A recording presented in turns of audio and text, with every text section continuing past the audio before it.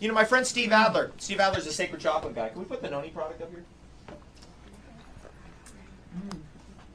You know, Steve Adler and I, I've known him for 13 and a half years. Maybe if it's actually, at this point, it's probably 14 years. I met him at a raw food potluck 14 years ago.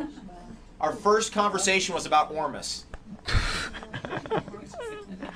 14 years ago. Can you imagine? That was probably the only other guy in the whole state even knew what that word meant. And here I meet this guy. Anyway, we were having a conversation. He said, you know what? Elements for Life has the leading Noni product that's ever been put out in the market. That's true. Years ago, you know, people were coming out with these Noni juices. All these companies had these little Noni things.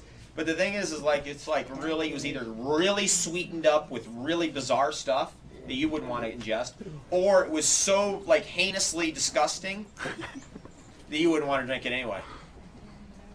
And so, you know, they came up with something really cool. And that Noni product is really, this is the product of a civilization.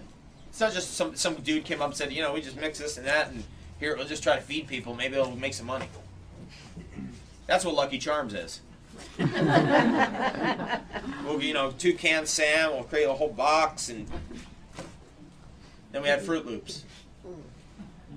You know how much that, I mean, you know what the Captain Crunch, the artist formerly known as Captain Crunch. This is nothing like that, right? You look at the Andean civilization. What's going on down there in the Andes? You see, whoa, the lost crops of the Andes. I read a book one time called The Lost Crops of the Andes, and I discovered a food in there. The Incan berry. Can we jump to that?